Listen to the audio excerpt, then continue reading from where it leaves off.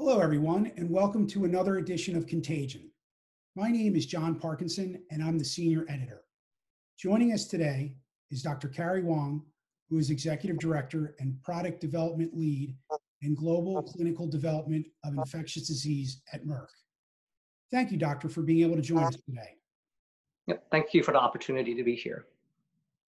Excellent. Let's jump right into the topic. For Islatravir, can you talk about this investigational therapy, including its class of drug, indications, and what you're hoping to achieve with it? Yeah, so Islatravir is our novel agent.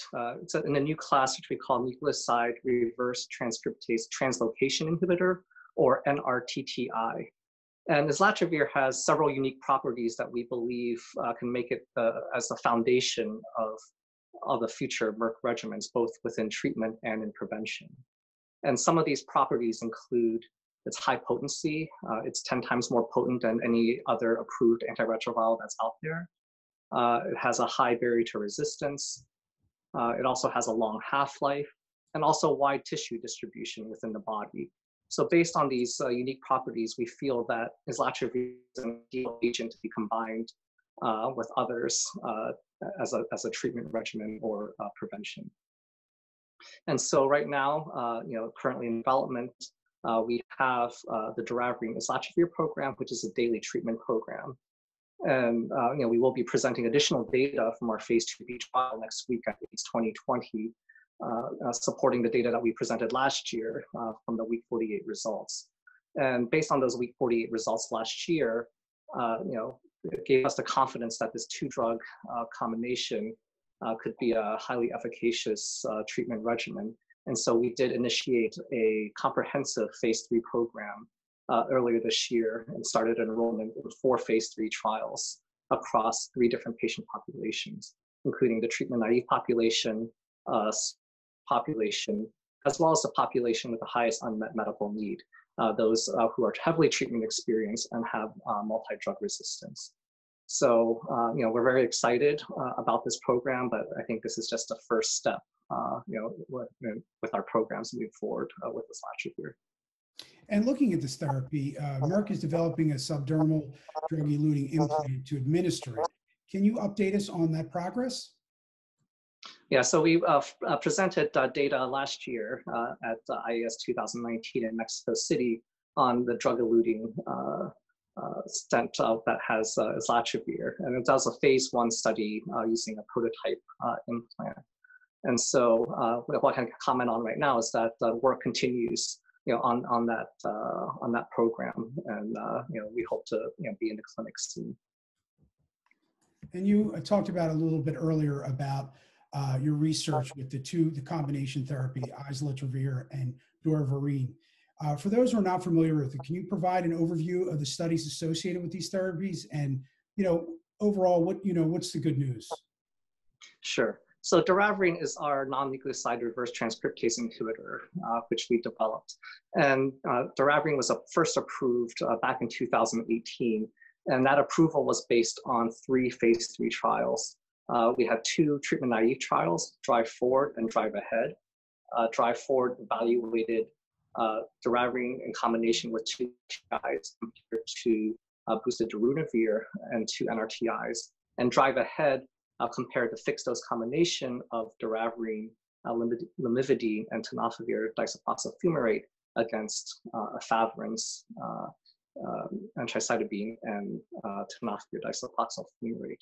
And so based on the results of those treatment-naive trials, we got our initial approval in the treatment-naive population. And in those trials, we were able to demonstrate that Doravirine had high efficacy, compared to the comparators, and also had a very good safety and tolerability profile. We were able to demonstrate that Doravirine had a superior psychiatric and CNS adverse event profile compared to efavirenz. And we were also able to demonstrate that Doravirine had a better profile in terms of lipids compared to both Doravirine and efavirenz. In addition, we also had a phase 3 trial, Drive Shift, that evaluated switching participants who were on a stable antiretroviral regimen to our fixed dose combination with Doravirine, Delstrigo. And again, In that trial, we were able to demonstrate that switching to the Doravirine regimen was non-inferior to remaining on their baseline regimen. So I think, based on the results from those trials, we felt very strongly about the efficacy, resistance, and safety tolerability profile of Doravirine, and found it to be an ideal agent to combine with Islatravir, as I mentioned, the properties of Islatravir. And so we initiated, phase 2b trial, protocol 11, to evaluate that combination. And so protocol 11 is a phase 2b dose ranging trial where we evaluated 3 doses of Islatravir: 0.25 milligrams, 0.75 milligrams, and 2.25 milligrams in combination with Doravirine. In the first part of that trial, because it was in treatment-naive population and Doravirine had not been approved yet, lamivudine or 3-TC was added to that regimen. So a 3-drug regimen with Doravirine and Islatravir was initiated in that trial. But then once participants were suppressed to undetectable levels, HIV RNA less than 50 copies per ml, the lamivudine component of that regimen was removed, and the participants continued on their randomized dose of Islatravir in combination with Doravirine. And then once the dose selection for Islatravir was determined, which was a 0.75 milligram dose, all the participants in the Islatravir arms were then switched to the 0.75 milligram dose and then continued on Doravirine. The comparator in that trial was a fixed-dose combination of Doravirine, lamivudine, and tenofovir. So, we initially presented the data, the 24-week and 48-week data from that trial last summer. And we've also presented metabolic data at CROI earlier this year.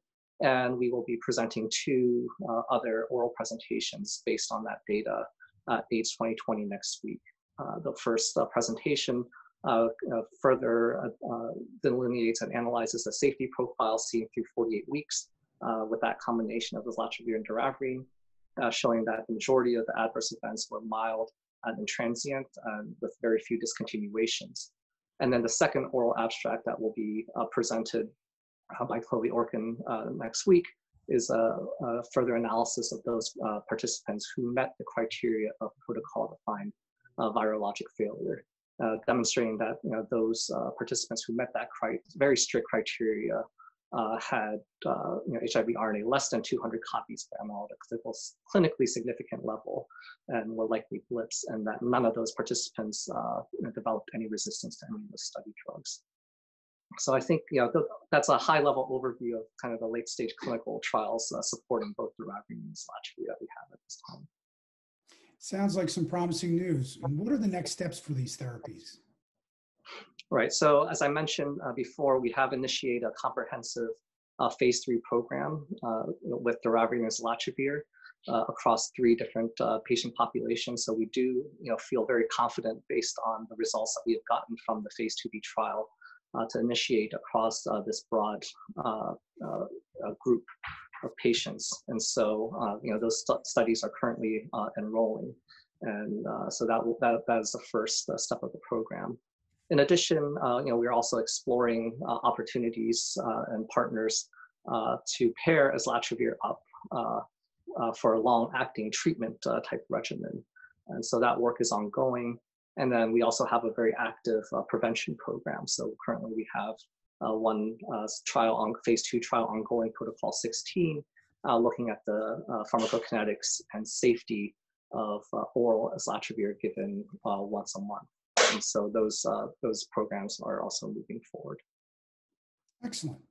Changing gears and looking at the big picture perspective, what would you say, doctor, are the biggest areas of unmet HIV medical therapy needs? Yeah, so today, we have excellent therapies that are available. The therapies that we have today are such a far cry from what we had initially in the epidemic. However, even though we have such excellent therapies, there do remain some significant unmet medical needs. Like I mentioned before, we have patients who are heavily treatment experienced and have multi-drug resistance to currently available medications. So there's always a need for new antiretrovirals that are able to be effective against those viruses. In addition, even though we have these new therapies and the safety and tolerability profile are excellent, we still have issues. There's no one regimen that's perfect for the entire population. So I think, and that's evidenced by the amount of switching that you see in the different regimens even today. And so some of the things that we found very recently in terms of weight gain associated with some of the newer regimens, those are some of those things that we need to address. In addition, the HIV population is aging. Over half of the people living with HIV are over 50, and that percentage is just going to be increasing further. And so, a lot of these patients have associated comorbidities and other diseases such as diabetes or hypertension, cardiovascular disease, and are on other medications. And so we need antiretrovirals that have minimal drug-drug interactions as well. And then hopefully what we can achieve moving to the future with some of these newer extended duration type treatment regimens is to allow people living with HIV to control their virus with less frequent dosing. Stigma is still a big issue. And for some patients, taking a pill every day reminds them that they have HIV. So if there are ways that we can lessen that through weekly, monthly, or even yearly administration of antiretrovirals, all that I think would be beneficial. Absolutely. You make some really good points all the way around. And doctor, how would you characterize the state of AIDS cure research overall? Yeah, so the biology around the HIV cure is really fascinating. And there's been tremendous amount of progress that has been made in HIV cure research over the last several years. There's lots of work looking at the latent reservoir, and also a lot of different strategies, from broadly neutralizing antibodies, therapeutic vaccines, latency reversing agents. A lot of different ideas and strategies have been put forward. However, I think the clinical trials to date with some of these agents have been somewhat disappointing in terms of the results. So I think right now we're still in that learning phase and the research phase, and getting a better understanding of HIV latency. And I think so some of the things that still need to be developed are the assays, easier assays to perform to be able to assess the size of the latent reservoir. Moving forward, I think now with COVID-19 and all those issues, a lot of HIV research and scientists have shifted over to COVID. So there may be probably a little bit less emphasis on some of the cure research, but I know that there are still ongoing clinical trials. Here at Merck, we are actively involved in HIV cure research, and with a focus on latency reversing agents, as well as developing assays to look at the latent reservoir.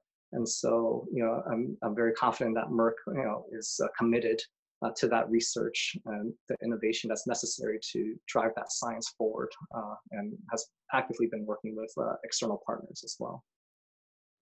Lastly, and speaking of COVID-19, as we're having to do conferences virtually nowadays, can you talk a little bit about some of the benefits and challenges associated with doing conferences this way? Yeah, so I think it's great that the science that's being done is still being able to be disseminated across to all the scientists and physicians and patients to see that data.